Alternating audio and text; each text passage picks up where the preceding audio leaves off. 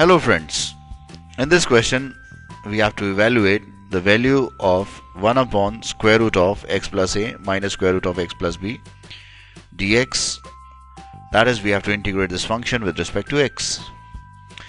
Now to solve this question, first of all I see that the denominator is an irrational term.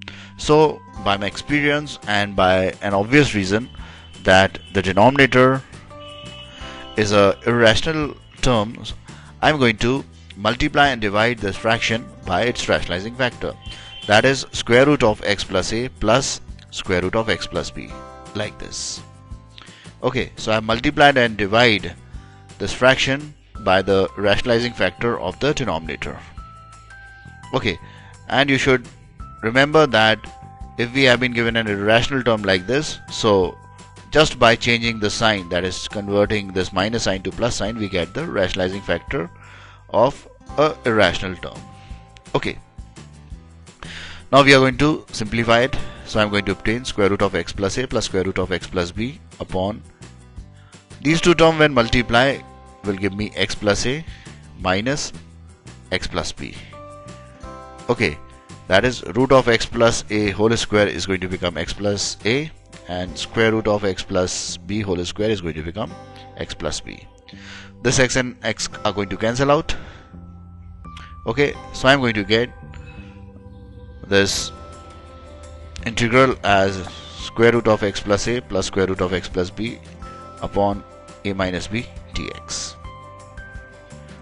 This a minus b is written outside as 1 upon a minus b into this integral.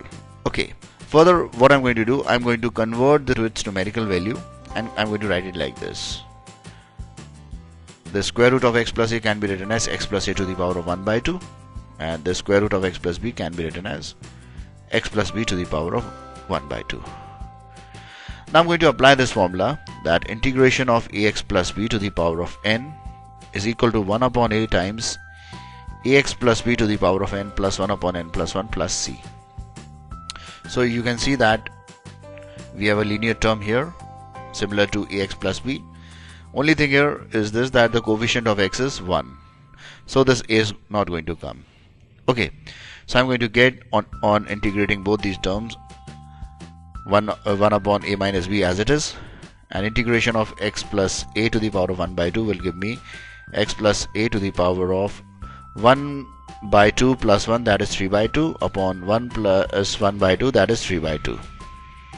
Okay, similarly here x plus b to the power of 1 by 2 plus 1, that is 3 by 2, and 1 by 2 plus 1, that is 3 by 2. This 3 by 2 can be taken outside and written as 2 upon 3. So I'm going to get this as equal to 2 by 3 into a minus b into x plus a to the power of 3 by 2 plus x plus b to the power of 3 by 2 plus c, which is my required answer. So this is how I'm going to solve this question. To watch more of these super videos and for the latest update, subscribe and like the videos on these YouTube channels HSK Shiksha and Maths Help by HSK. Thank you.